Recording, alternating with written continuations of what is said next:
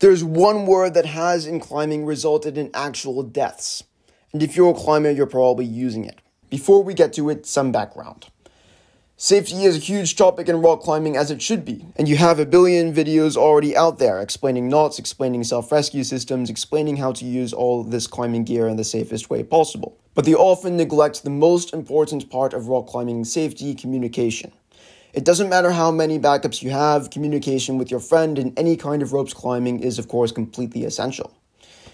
Which is why it's hyper important to use the right words. This is the most common set of words used in English to communicate between climbing partners, a contested list with a lot of variants. The ones here are clean, distinctive, and, if urgent, one-syllable words that make communication, even when windy, a lot easier than it is in an actual relationship. You have belay on, belay off. Those are pretty obvious. The belayer is ready or not ready to catch the climber. Climbing for when the climber starts climbing, climb on as an acknowledgement from the belayer. Rope, rope below, and rock to indicate hazards.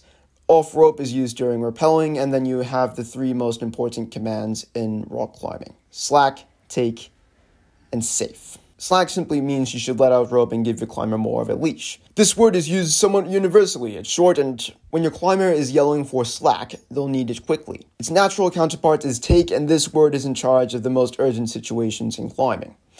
Take is what climbers yell when there's a dangerous amount of rope between them and their last straw. Maybe the belayer has let out too much slack for some reason, or maybe more commonly, the climber is about to fall.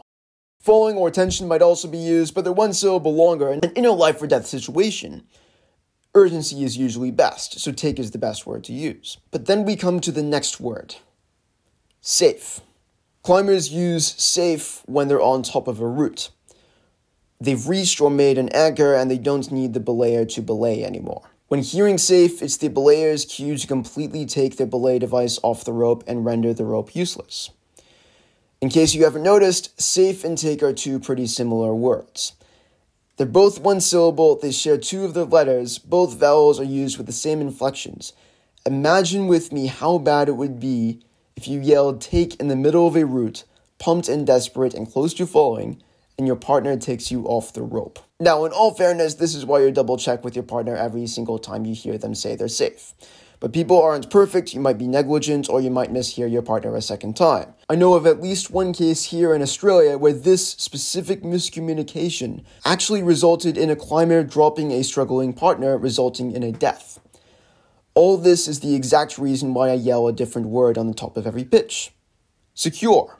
Secure is pronounced in a few ways, but either way it's always distinctive.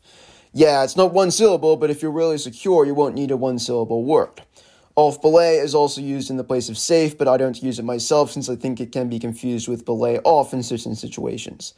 Just remember, don't say safe. If you're a new belayer, you might also want to check out my video on a common dynamic belaying misconception. Thanks for watching.